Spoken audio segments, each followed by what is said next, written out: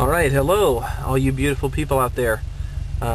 Somebody asked for a video showing the basics of logging your car with Enginuity, so I took it upon myself to shoot a crappy video and hopefully explain to the best of my abilities the very basics of logging your car with Enginuity. So, pardon my cold, I can't speak very well, but hopefully I get the point across. We're here in the middle of nowhere, in the middle of the night, on a closed track, of course. Be sure to always be as safe as possible when logging your car, because you will see speeds over the speed limit. So dyno is best. If you have to, find the most remote area that you can to get to. Safety first. With that in mind, I'm sitting here right now. The car is up to temperature, idling. I've got my Tactrix cable plugged in underneath the steering column and plugged in to my laptop. With that, I have the Enginuity logger open, and I have gone to the dashboard mode, which shows you a nice, easier to read while driving view of the output from the various parameters that you choose. And so it's important to remember that the more parameters you choose to log, the less your resolution becomes. In other words, the more parameters you want to watch, the fewer updates per second the logger can capture, which is more of a limitation with the ECU than the software, I believe. Alright, so a lot of people don't know what parameters they should log. There's, over here on the far left column, hope you can see this. This entire list, quite long, are all the different parameters you can log.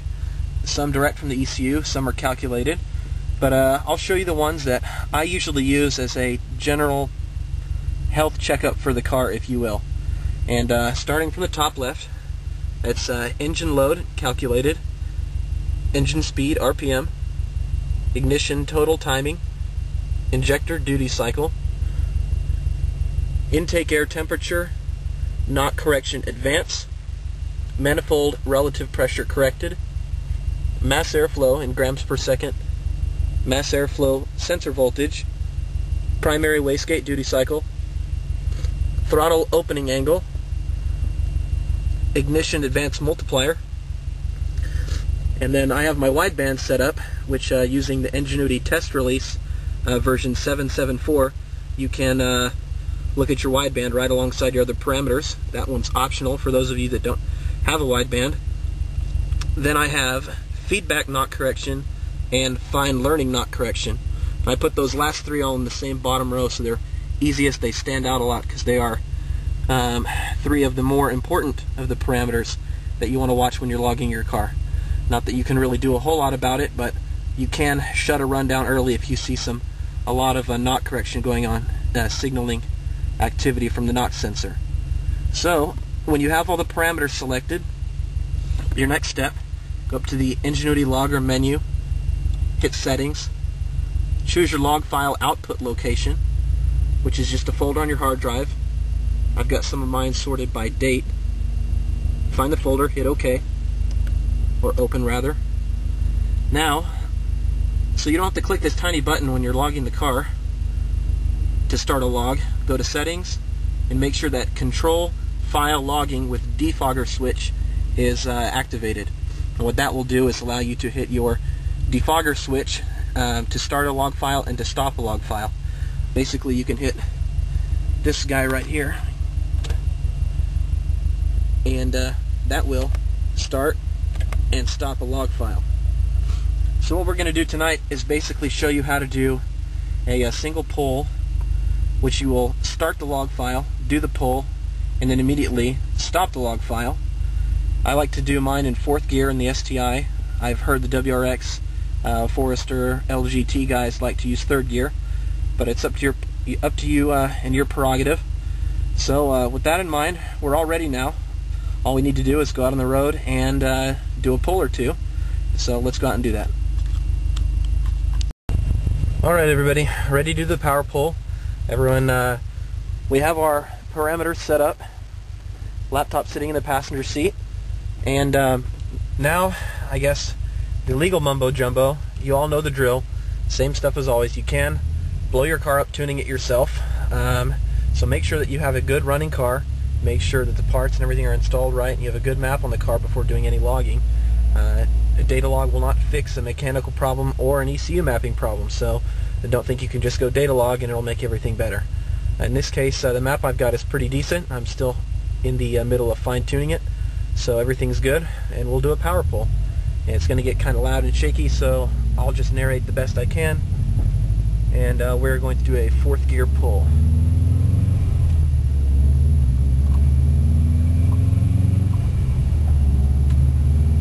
Starting about 2,500.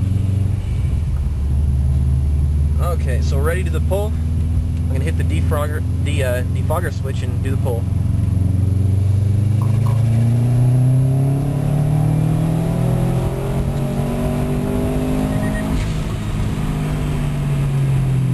Alright.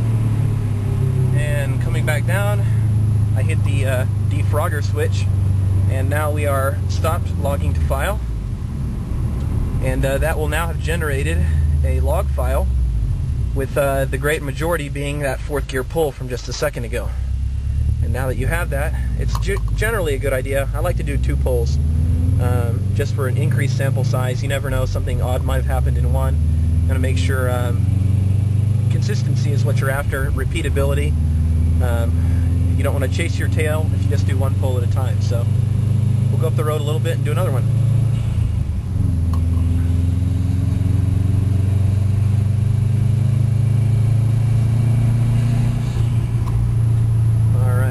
Bringing the revs down to about 2,500 again. I'm going to hit the defogger switch and do another pull.